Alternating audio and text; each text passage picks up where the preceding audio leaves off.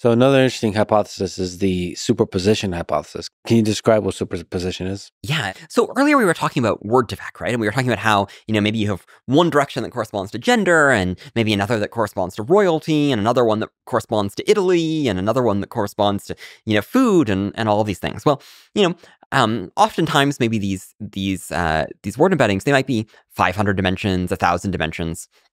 And so if you believe that all of those directions were orthogonal, then you could only have, 500 concepts. And, I love pizza.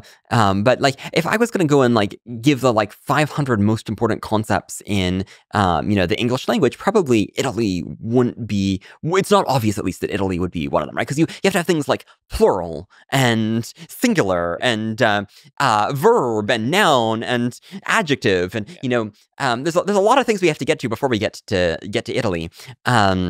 And Japan, and there's a lot of countries in the world. And so how might it be that models could, simultaneously have the linear representation hypothesis be true and also represent more things than they have directions? So what does that mean? Well, okay, so if the linear representation hypothesis is true, something interesting has to be going on. Now, I'll tell you one more interesting thing before we go and we do that, which is, earlier we were talking about all these polysemantic neurons, right?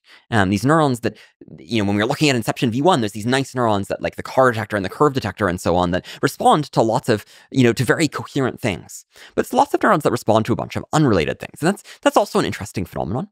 And it turns out as well that even these neurons that are really, really clean, if you look at the weak activations, right? So if you look at like, the activations where it's like activating 5% of the maximum activation, it's really not the core thing that it's expecting, right? So if you look at a curve detector, for instance, and you look at the places where it's 5% active, you could interpret it just as noise, or it could be that it's doing something else there. Okay, so how could that be?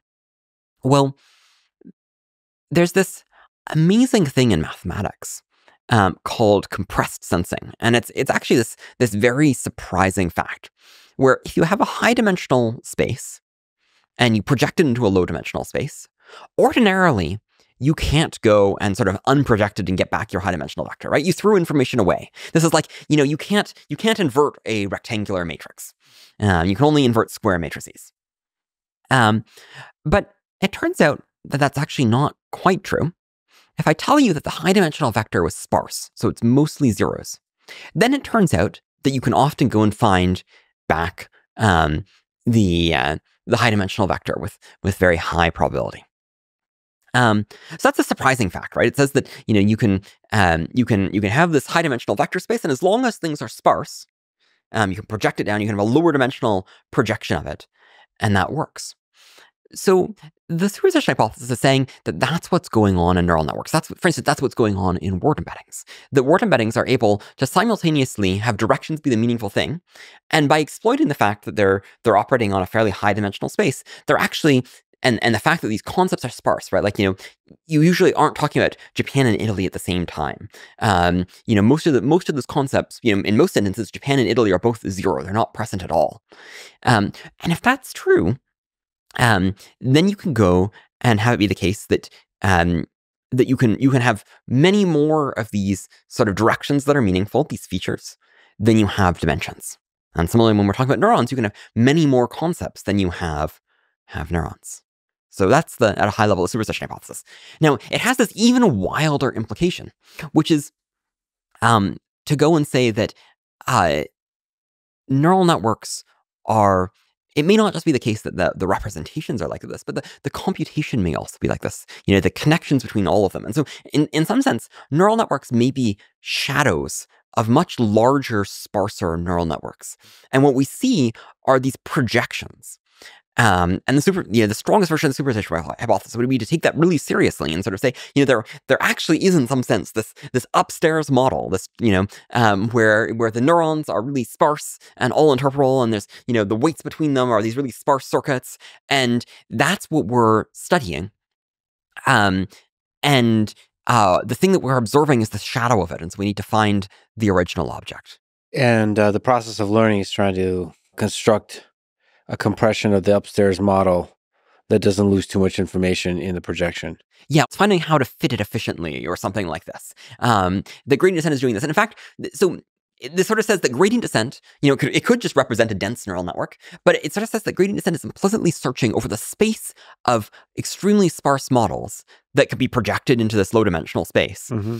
And this large body of work of people going and trying to study sparse neural networks, right? Where you go and you could design neural networks, right? Where the edges are sparse and the activations are sparse. And, my sense is that work has generally, it feels very principled, right? It makes so much sense. And yet that work hasn't really panned out that well, is my impression broadly. And I think that a potential answer for that is that actually the neural network is already sparse in some sense. Gradient descent was the whole time, you were trying to go and do this. Gradient descent was actually in the behind the scenes going and searching more efficiently than you could through the space of sparse models and going and learning whatever sparse model was most efficient and then figuring out how to fold it down nicely to go and run conveniently on your GPU, which does, this nice dense matrix multiplies. Mm-hmm. And that you just can't beat that. How many concepts do you think can be shoved into a neural network? Depends on how sparse they are.